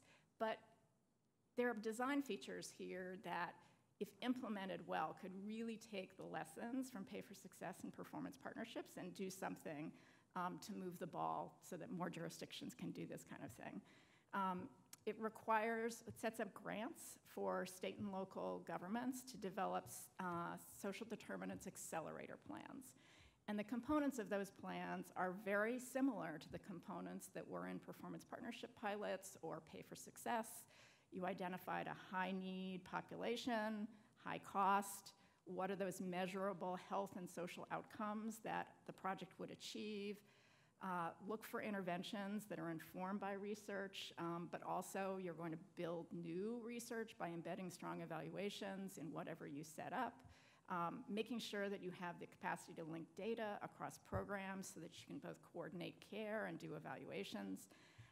And unlike Pay for Success, these plans would require a strategy for scaling with existing resources. Again, going back to the Rhode Island example, like you figured out how to take these dollars and leverage them. And in this case, you'd be also looking for plans that are going to leverage existing waiver authorities. Right now, we often do waivers like within a program, but this could be a chance to work with the feds to figure out how do you take multiple waiver authorities that exist across a range of programs and put them together to do something much more impactful. So the other piece of it is there is a council. It's an interagency council with the usual sort of health and social services agencies, but it also has state and local representatives and experts in policy and research that would be helpful additions. And the council is charged with providing coordinated technical assistance to state and local governments to help them understand how to leverage existing resources. Right now in the federal government, it is nobody's job to think about how to help jurisdictions pull all these resources together to do the innovative stuff that these guys are doing. It's no one's job. It would be the council's job. And there would be accountability in terms of an annual report to Congress on the progress and activities. There's also a provision in there that requires the council to survey the state and local governments to say, how are we doing on our technical assistance and how could we improve? Too often, federal agencies treat state and local governments as distant doers, you do this, rather than as partners that together we're going to do this. So my hope, again, I'm a silver lining person. If implemented well, what could you get out of this? You would have a new, hopefully more effective model for intergovernmental cross-agency collaboration, where both sides are accepting responsibility for co-creating better solutions for using existing resources, to go back to our point over here. You'd have ready-to-implement strategies coming out of these plans for high interventions with high return on investment, integrated data and analytics capacity, and rigorous evaluation plans that are developed with researchers from the beginning, so you know how, at the end of the day, you're going to learn whether these strategies are better than the status quo. And then, if these projects are launched, you get proof points. You get a range of proof points that vary by community and state on how to make these existing resources work more effectively. And those become models that a lot of jurisdictions can follow because they can find sister organizations, sister jurisdictions that look like them. But the reality here, if not implemented well, at least we get more lessons about the shortcomings of federal innovation initiatives and what to do better next time. So, but you've got it all figured out. Thanks, Kathy. Len. Hi, close Sarah. us out. How are you? So, when you started your conversation with Karen, Sarah, I was impressed with the question, sort of why now? How come everybody's already into social determinants of health? And I would say, yeah, it's true. The whole world has discovered social determinants of health. Even economists have discovered social determinants of health. And of course, when economists discover something, we think we invented it, and so we're bringing the math to it. But I'll just say, at the end of the day, it's really true that social workers have known this stuff for about 120 years, and so it imparts a bit of humility to economists, which is rare. I'll just observe and go on and say, here's how I got to this place. About 5 years ago, I can honestly say I couldn't spell social determinants of health. I didn't know what it meant. I thought it was this touchy-feely thing upstream from where life mattered with, payment reform and insurance reform. And then I heard my incredible co-author, Lauren Taylor, give a talk. And how many of you have heard of Elizabeth Bradley? Yeah, Bradley was the woman who, when she was at the Yale School of Public Health, figured out that the United States spends way less on social services and way more on health. And most of the OECD countries do exactly the opposite. Right, they spend way less on us on health and more on social. And she figured out that it's the ratio of social to health that may actually matter. And Lauren was her undergraduate research assistant. And Betsy figured out how smart Lauren was and figured out how to cheat and get her an MPH in 1 year. And then Lauren's boyfriend, uncharacteristically, was big and fast enough as a Yale football player, got drafted by the Kansas City Chiefs. So Lauren goes to Kansas City and pretends to be an NFL wife while she edits Betsy's book, which became The American Healthcare Paradox, which explains all this social health stuff. And basically did such a good job, Betsy made her co-author, so Lauren had a book at 24. Then Shane got cut, but he lasted 2 years more than me, so I'm still impressed. They come back to the East Coast, and Lauren does what she wanted to do, which was change the world, so she goes to Harvard Divinity School. Turns out she finished Harvard Divinity School. She can marry you and bury you, but turns out there's no pulpit at the end of Harvard Divinity School. You just sort of are supposed to go off and change the world. So what does she really care about? She cares about health policy. So now she's in the PhD program in the medical school, which Joe Newhouse created after finishing the RAND experiment called Healthcare Policy. She's going to finish in a year. I saw her speak for Betsy at a conference about 3 years ago, and I said, wow, I got to meet this one. And I just went up and said, hi, I'd like to get to know you a little bit and learn what you're up to. 2 years ago, I said, if you will teach me this social determinant stuff, I will find us an economic model to incentivize investment upstream. I was bullshitting. I had no idea. I figured, I could make something up. How hard could this be? So she did her job in about a month, and then I thought, ooh, I got to go do this. So I started digging, and we wrote this paper a year ago, and, stuff happened. Let me just say that I promised Sarah I wouldn't use equations, so I have pictures here, and here's the deal. Okay, if you think about investing in housing, in food, in transportation, in complex case management, that's going to help people. It's going to help a lot of people individually, but it's also going to help a lot of people what we call downstream, right? It's going to make them healthier, maybe even better able to participate in their society and even go to work and create tax revenue, maybe get arrested less often, go to healthcare providers way less often, save healthcare money, also save City Hall money because a lot of the homeless, for example, get arrested a lot. And if you figure out a way to contain their chaos in their lives, you can actually save enough money to pay for the housing. So that's what that's about. This is about this sort of notion that, look, giving the right stuff to the right people at the right time benefits many, many players downstream, and that turns out to be what we call in economics of public good. It benefits multiple people downstream. Turns out when you have a public good situation, all these different beneficiaries, no one creature is going to want to invest enough because it can't capture the return on the investment, and that creates what we call a free rider problem. Turns out, it took a while to find this, but it turns out my profession, God bless it, invented a solution to the free rider problem in the 1970s. And it kind of got buried in highly mathematical general equilibrium theory and forgotten once Reagan won, because it really was designed to sort of substitute for government. People were worried about too much government. Once Reagan won, people quit worrying about too much government. Now the problem is too little government. But the point is, it got buried in this highly mathematical corner of the universe. But I went to grad school in the 70s. I can read that shit. It's amazing. I had no idea I could remember, and so I found it. Oh, my God. So there are two conditions that make this thing work. One is there's got to be a local stakeholder group, we call it a coalition, could be a working group, that recognizes simultaneously there's a potential collective benefit and an individual benefit. Maybe that benefit is financial, maybe it's not, but it's a benefit. Nevertheless, it flows to these multiple players. That group has to exist. Number two, there has to be a trusted broker. I'll talk a bit more about that in a moment, but let me just say these conditions, particularly this coalition of stakeholders looking upstream, exist in our nation.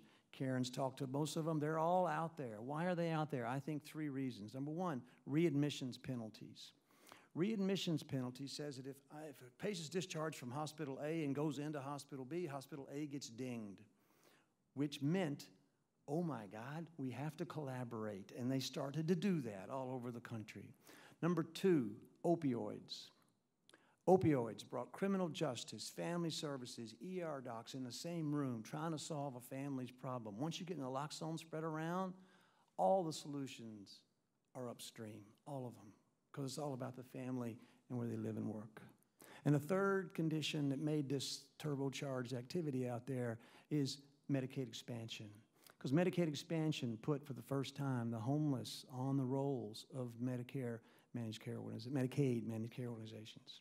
And so suddenly you had this powerful incentive to figure out, so who are these community health workers and how can they help us? How can we learn to talk to the homeless in a much more efficient way and try to manage the situation? So those three things created these conditions. Therefore, let me tell you, there's a hunger out there for upstream solutions that I have never, ever seen. And finally, here's how the model works. Basically, think about it this way. The problem with the free rider problem is no individual that's going to benefit wants to reveal what they're willing to pay.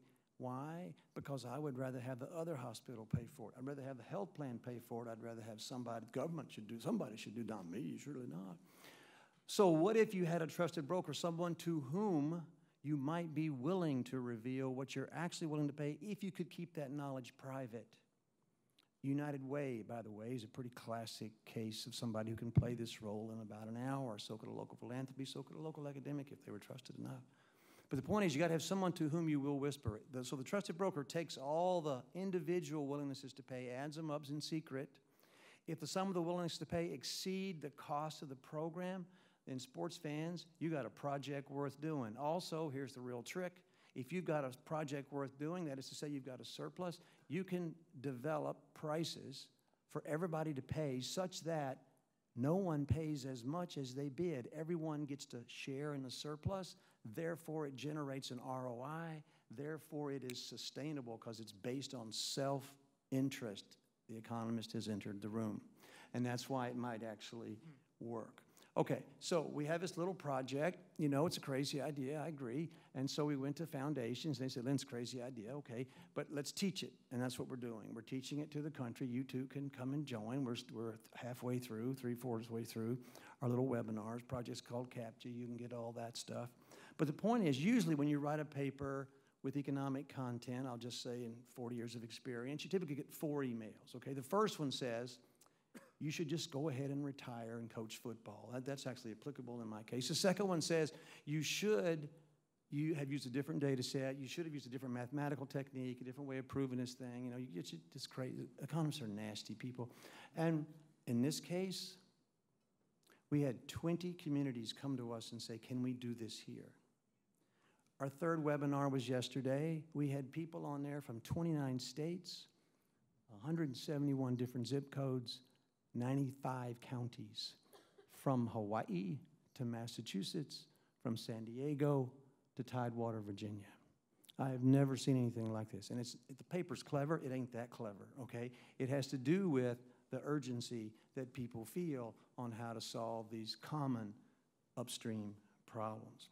Okay, so what are we doing here? Well, basically, we're looking at communities, taking all the data we can pull, taking what they can provide. We'll pull the CHNAs and all that stuff from the local community, and they will assess as they're going through this, might this model work for them? Might this be a way to use local collective financing in such a way that you can essentially braid and blend and make the world work? We're going to assess their capabilities, and they'll assess whether they want to do this. We'll go visit some of these communities, and we'll do this in sort of late 19 and early 20, and then we'll help them write proposals to do the TA, to technical assistance, to implement the thing. So here are the big questions. Everything moves at the speed of trust. This thing doesn't work unless there's a trusted broker. This thing doesn't work unless each individual stakeholder is willing to acknowledge, A, there is a personal benefit for them, and B, that they're willing to put some of their skin in the game or some of their money on the table. We don't know for sure that that can be nurtured enough and channeled. We don't really need government to step in and solve this problem. We do need government to get out of the way, and by that I mean to do a lot of what Kathy was just describing, make clear what you can do now, and maybe, just maybe, grant a little waiver around the edges here, there, and yon, so that you can let people do what they want to do. It's in their self-interest, but they feel like they can't, and they're terrified of the auditors coming and preventing them from doing it. And then also there's a little problem of Medicaid being somewhat, shall we say, solicitous of getting their savings back because they're strained. Everybody knows that. Well, if what Medicaid does, after allowing creative things to happen, is come in the next year and cut the rates, to take the healthcare savings out, then suddenly you've lost the funding for the upstream work. So we've got to work all that out. Will the CFOs in the real big healthcare institutions actually believe what the literature says? Literature is not great. Karen just reviewed a bunch of it. You're going to see it in a couple of weeks. It's not great. It is a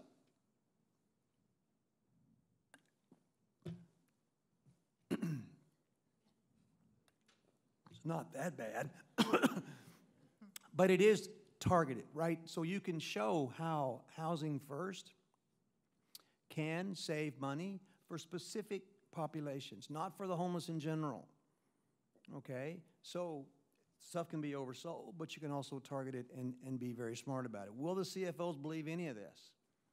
I don't know. We're still working on that. Will fundamentally people believe they can collaborate again? At the end of the day, this solution was created to get around government, to go around, to avoid the need to increase taxation to solve collective problems. It's using existing resources to solve those problems in a way that the locals want to collaborate. We're a tool to make this happen, right? Question is, can they believe that it's possible to collaborate again? Because we've lost faith. The reason government can't do it, one of the reasons Pay for Success didn't work, government doesn't have money to write the check. Doesn't have money to write the check because people have lost faith in government, which means people really have lost faith in the ability to do collaborative things together. So we have to help them believe again. We are the change we need. Thank you.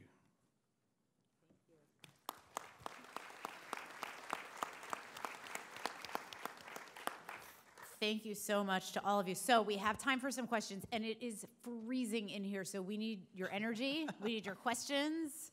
We're sorry it's so cold in here. Write your questions down or stand up or raise your hand. All right, I want to kind of warm us up with a question, though. So, I mean, wow, so many important topics that we've covered. And I want to, there's been so much focus on the state and local level and what state and local governments can do and, like, what the federal government can or cannot do to help. And so I want to start there, which is, how important is that the state and local governments get this help? Because so often I think at the federal level, and kind of having come from the Hill, we think of things as like either Medicaid policy or Medicare policy or, private coverage or, appropriations. And we kind of think about things in this like balkanized way. So, how do you square that circle? How do you get the help where it's needed, where it's going to be the most effective, use of taxpayer dollars and have the most effective outcomes. And Len, can I start with you since you ended? So I would say everything that we are doing, and one reason I'm very excited you may be able to tell about this work, is precisely because the focus is local. That doesn't mean exclusively local, but it means you start at the local level, because what I've observed basically is that our national politics are broken, our state politics are somewhat but not always better, but at the local level, doesn't matter how you vote. Everybody wants it to work where they live and work and play and pray. And so fundamentally, it's a much more fun place to be. Second, I think it's true, the focus there identifies what elements of the state and federal need to be at the table to cooperate. Like I said, this isn't going, my thing's not going to work, no one, but it's going to work unless Medicaid gives the freedom to the MCOs to do what they're going to want to do in their own self-interest. And same thing for Medicare Advantage. There's a lot of the target populations here, frail elderly come to mind, duals are natural. You need Medicare Advantage. They've both made, I will say, the Trump administration has made great progress of late in granting more and more freedom for both of those actors. But by the way, it's not identical and it's not enough. So what I want is the conversation to center on the local, have the locals tell the state and the Fed what they need, and have Kathy Stack help them navigate that waiver through the bureaucracy. Thank you. All right, let me ask one of our state local experts to take a stab at that question, and then Anna, do you want to start? Absolutely. I think definitely there are barriers at the federal level. More flexibility, less siloed granting would be appreciated. At the same time, I believe sometimes those barriers are more perceived by the states than real barriers. And so if you look at any federal grant that comes from the agencies, they all refer to achieving equity. They all say that they want to address the social determinants of health. They all say that they need to eliminate disparities. It's there. So it's for us to tell our story and put on that grant application response the things that you believe are going to facilitate your processes. I tell the story of HAS in every single application that I submit to the federal government. It doesn't matter if it's obesity, if it's tobacco, if it's diabetes, whatever is the topic, I tell the story of HAS as this is how I'm going to address that problem. When they approve my grant application, they automatically approve the use of that funding into that infrastructure and to that way. So I think we states cannot expect or wait for the perfect solution. We can challenge ourselves and at the same time challenge our federal government and extract all of that relationship so you do get to a practical solution. I call myself a practitioner of public health. And as such, I do not waste time trying to figure out the perfect approach, the perfect full understanding of the rules. I challenge those on a daily basis. And then I engage in that conversation from a perspective of a trusted partnership.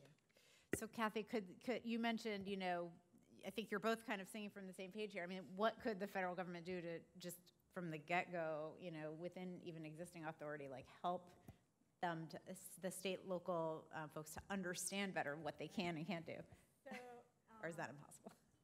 I'm just going to offer an example, anecdote actually from July. So I was part of the National Academy of Public Administration, and we set up a sort of a problem-solving forum around ways to improve grants accountability to focus more on outcomes and less on compliance. And we had a conversation that involved the head of Human Services for the state of Virginia, the head of the Family Services Department for Fairfax County, and the federal OMB team that oversees all of the grants and financial management compliance rules. And from the Virginia folks, state and county, they told us what are the things that they're doing to be more outcome focused. It was very data focused, trying to bring down the data, together the data to understand the population and measure outcomes. And then they listed a set of things that they wanted to do, but they couldn't do because of federal requirements. Well, the OMB folks in the room said, you know, I think probably most of the things you want to do, you can already do. So that was illuminating. It's like everybody, whoa, really? But to really get clarity on that, you've got to have the people from OMB at the table who set the policy on grants management compliance, and the programmatic staff from the agencies who, and the attorneys from the agencies who know what the statutes allow. It's very hard to get that group of people together unless there is someone at a very high level in the White House or OMB saying this should be a priority, that it's your job to create those forums so that you can be responsive to what state and local governments are facing. And that's where Congress potentially could try to create, you know, an imperative for the executive branch to organize itself that way, or, you know, leadership out of the White House could do the same. Thank you. So we have a couple questions here about kind of the return on investment, and that's something that I think just about everyone on the panel talked about, and whether it be financial return on investment or social or, you know, health return on investment. One question here is, you know, how do you talk about and best describe return on investment or think about it when it seems like, you know, billions of dollars are going to be needed to invest in social care networks first? So Len, you had one very concrete way of answering that, and then I want to see if maybe Bill and Dr. Ross have a thought on that. So I would start with looking at what's happening now and look at something, or a phenomenon as disparate as watching Centene, which is the nation's largest for-profit MCO company. They're building a thing they call a social bridge, which is their version of connecting social and healthcare sectors that 211 in San Diego has created. So they're doing it as a for-profit company because they think there's going to be value in managing their Medicaid patients. Kaiser Permanente is doing the exact same thing with a platform called Unite Us, and they're going to put their little Unite Us stamp everywhere. Kaiser has a big number of enrollees, exact same concept, connecting, because both of these healthcare, for-profit, nonprofit, big institutions think if they came to know more about where people are going now, they will understand better how to manage their own patients. So the truth is these services are being delivered now. They're just not being delivered at scale, and they're not being delivered necessarily in a tailored way. People go into food banks but not getting medically tailored meals.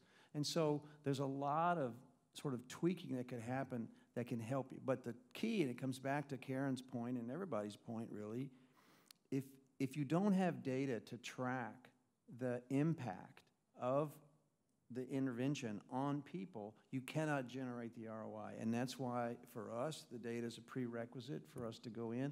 Everything you heard today from your incredible panel, I will say I've been doing these a long time. This is the best one I've ever seen, except for me. But anyway, I'll just say, you know, I learned a lot. I was writing down. So they've already figured out how to track data where they are, and that's absolutely central to prove anything to any CFO. Thank you. So Bill, you started off talking about the data and like how you created this system. So can you shed some light on this? And it's a couple things, because I appreciate Kaiser's venture into the Unite Us, wanting an enterprise-wide solution. We work closely with them actually in most of their regions, making sure that they connect to that social service system, right? So that is often the underrepresented, the underserved, and so making sure the medicalization of social services doesn't happen, and that's my point. And we've been working with them around that. A referral doesn't mean an outcome, and an eligibility, I mean, there's a plethora of programs that exist out there.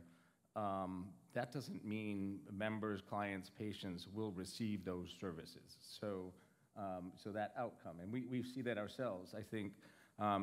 Which thankfully we're involved in that project throughout several places in San Diego, and applaud what they're trying to do, because they are thinking it from the social service infrastructure and what they need to do to boost that.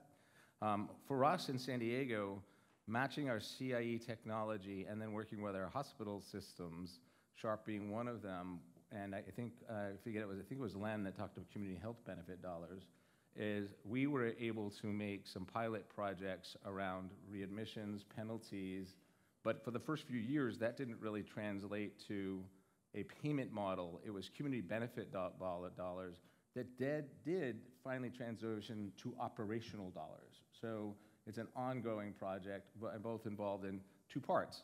Our community information exchange, having that data across sectors that SHARP, that CIE and other partners can work in, and a navigation around that coordination of when the resources weren't working. So in that project, we were able to take a certain population that the healthcare system was working for and what we were working for, and actually bringing down the admissions. So we were able to make a case for it. So I think there is a movement to that more value-based, that it's more than just the penalties and moving it to the operational, that this is working. So that's part of our model of kind of selling why this works. But I do think Kaiser's on the, Kaiser Permanente is on the forefront, because they are thinking of the nonprofit infrastructure too in those communities and what they'll need to be successful. Thank you. So Dr. Ross, we've actually heard about readmissions penalties a few times. We've talked about community benefit and investment, and you had some thoughts on that. So can you share, like, how do you think about investing in what's going to create the best outcomes, and how do you think about those measures of success and how to tie that to the investments? Right, so, when you were asking earlier about the role of the, I guess, federal government versus state government, in the way grants typically get allocated, I would say those become catalysts or accelerators for a lot of the work that we want to do. But the sustainable part ties to the points that Lynn was making, where you have to have the local stakeholder coalition and the trusted broker. In our world, particularly with the Healthcare Anchor Network framework, it's about the health system becoming that trusted broker and bringing others to the table, whether that's public or private or other philanthropic funders as well, in order to do that, because that over the long haul makes it sustainable. Grants run out and the well runs dry. But the ROI piece that we've demonstrated time and time again, we had a similar health enterprise zone initiative in Maryland. And we were able to demonstrate in 5 regions of the state that we reduced ER visits, reduced avoidable admissions and readmissions, and we addressed chronic disease states in that population. The challenge with ROI is that if you have an attributed or assigned population, you can track and follow those things.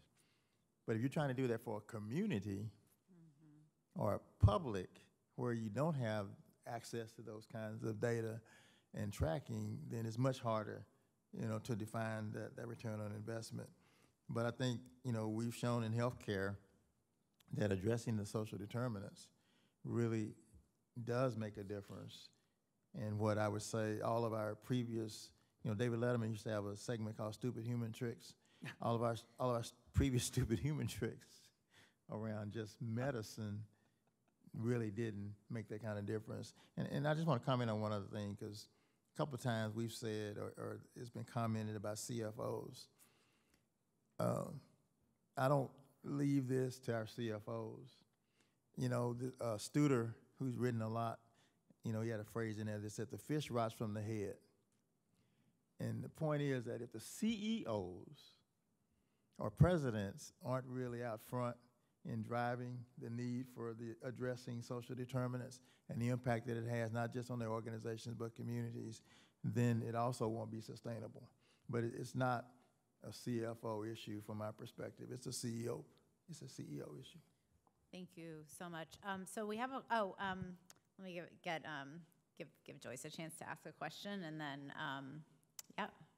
while we're getting the mic to her, we got a couple questions on evidence, and I want to get to those as well. But go ahead. Hi, Joyce Frieden, MedPage Today.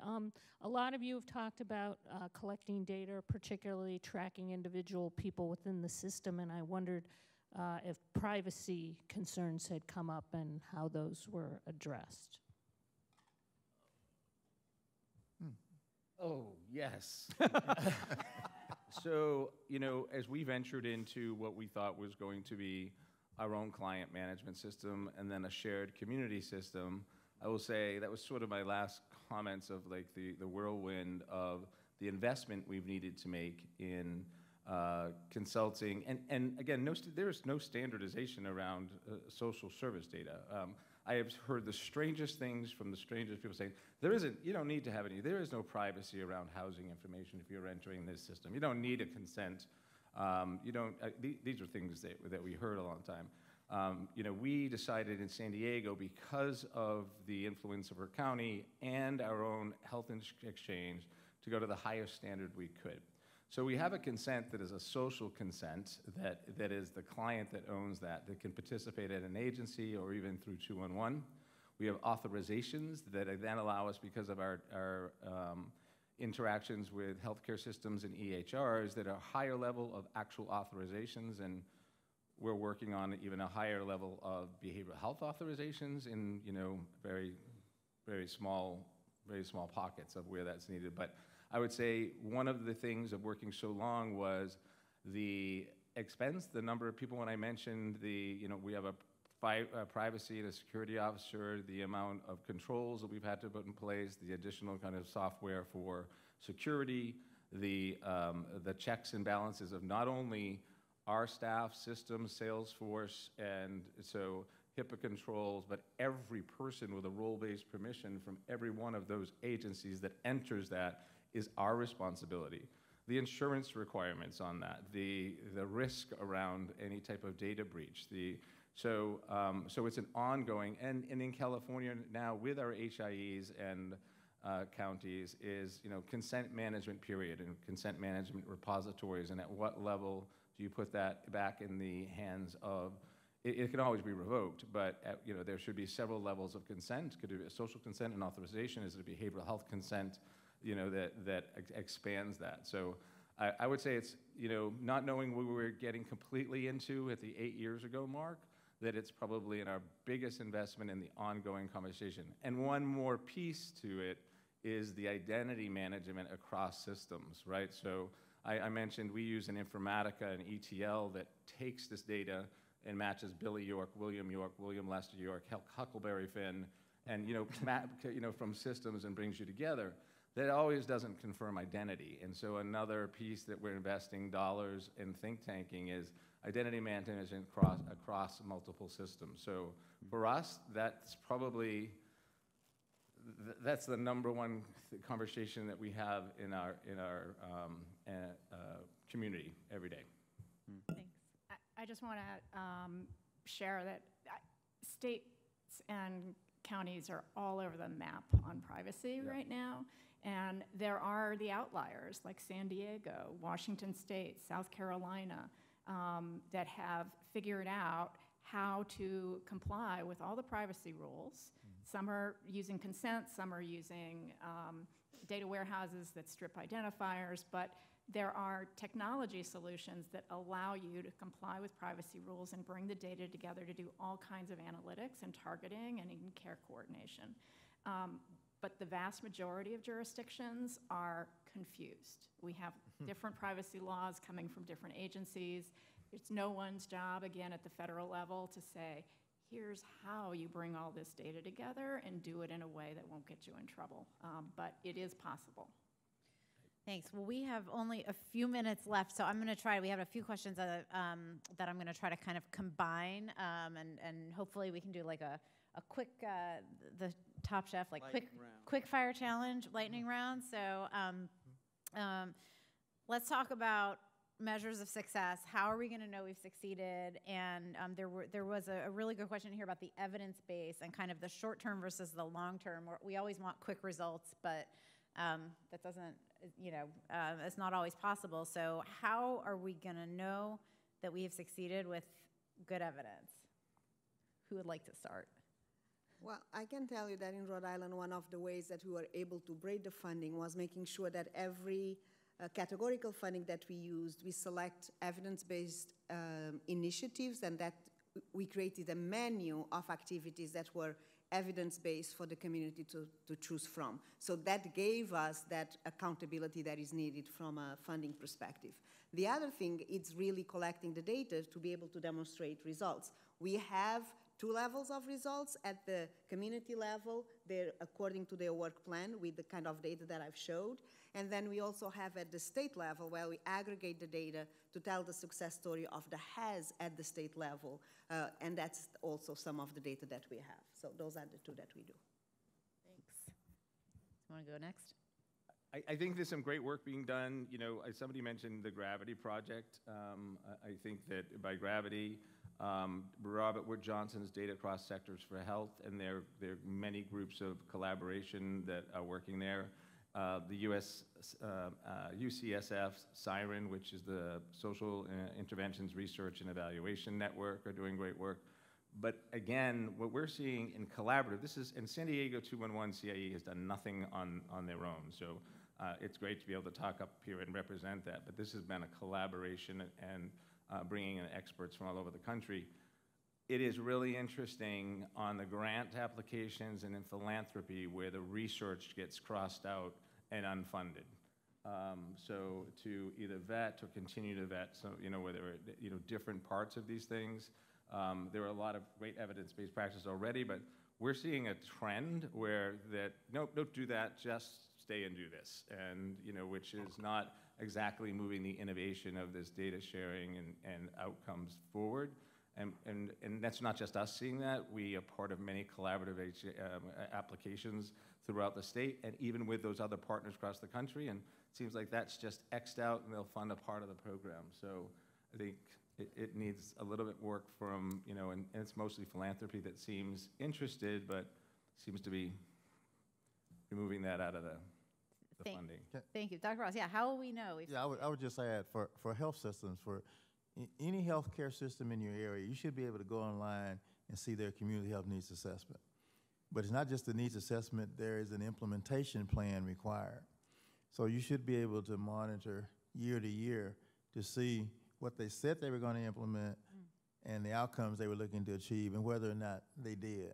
So that should be public information that allows you to track that as well. Internally, it's part of our key performance indicators. So our leadership, we're incentivized around our KPIs for things that are related to social determinants. And so there's a short-term piece that's really operational, and then there's a longer-term piece around our CHNAs and things like the Robert Wood Johnson County Health, indicators, et cetera. But those are much longer term, and a lot of people have to be playing together to really get those outcomes. Thank you. Kathy? So, one of the things in the Obama administration that I and others worked on was how to improve the quality of rigorous research and lower the costs. And there, for a long time, was this perception that randomized control trials were impossible or unethical or too costly.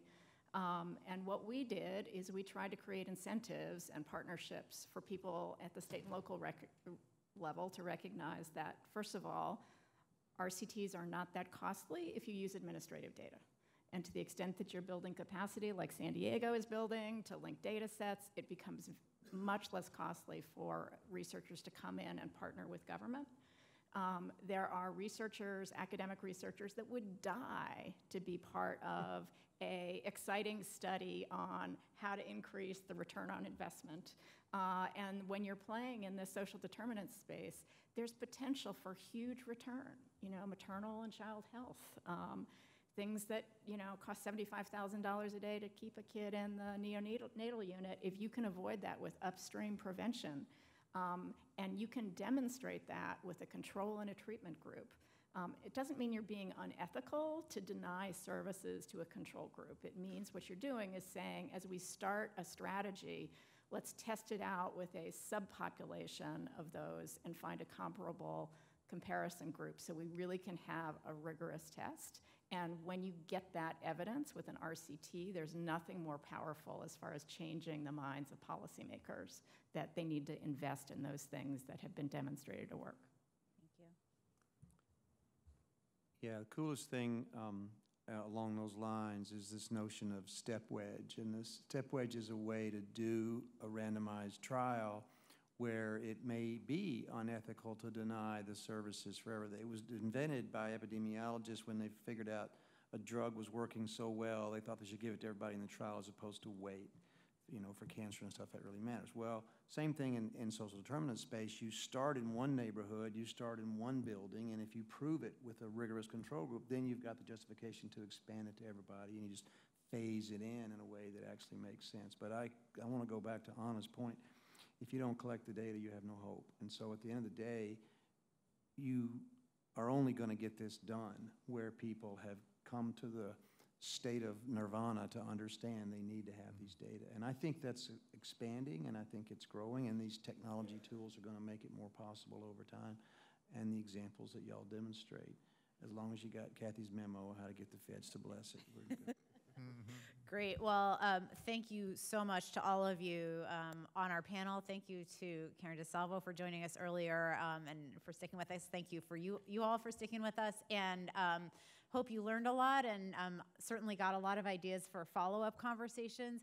Fill out your evaluation forms before you leave, and have a great weekend. Thanks. Thank you.